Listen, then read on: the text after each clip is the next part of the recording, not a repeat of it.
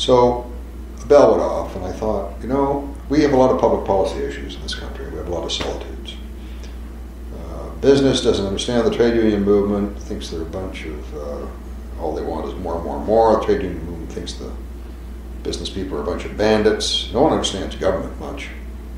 Business people think they're kind of ignorant, not interested in wealth creation, interested in just distribution. We had a problem, at least from my perspective, in Canada about trying to get some consensus about the direction of public policy. These were the fairly early still Trudeau years.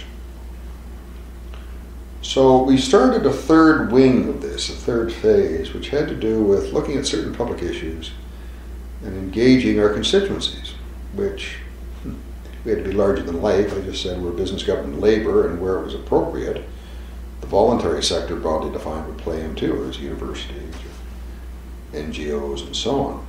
So before too long, and this was early days in Canada in consultation, we developed a reputation of being a reliable place to pull together folk, senior folk, CEOs, deputy ministers, politicians to some extent, trade union leaders, etc., from Canada and the United States, where appropriate, elsewhere sometimes, to deal with pressing public issues.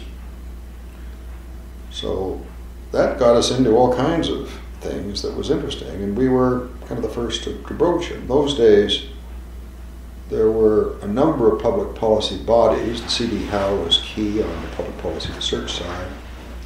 The Institute for Research in Public Policy had just been formed on the public policy research side.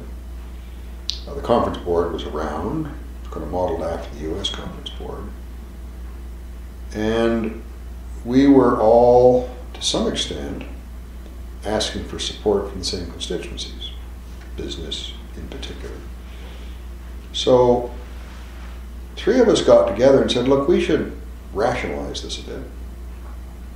And Carl Beggy, who was running the C.D. Howe in Montreal at that time, and Bob Cottray was running the conference board, and I got together and thought, well, we should do something about rationalizing what we're doing. We, the Niagara Institute, were kind of the consultative ones. We were the meeting place, if you like, and to some extent the catalyst. And what we needed, in some cases, was public policy input, research, etc.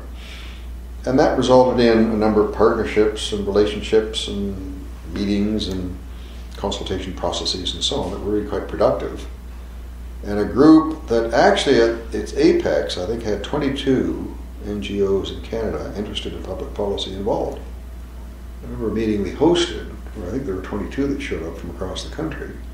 The Atlantic Provinces Economic Council, groups in BC, Alberta, every province was really represented. It was really quite interesting. And was really, in some respects, the genesis of a fairly vibrant public policy culture in Canada. So that was kind of interesting.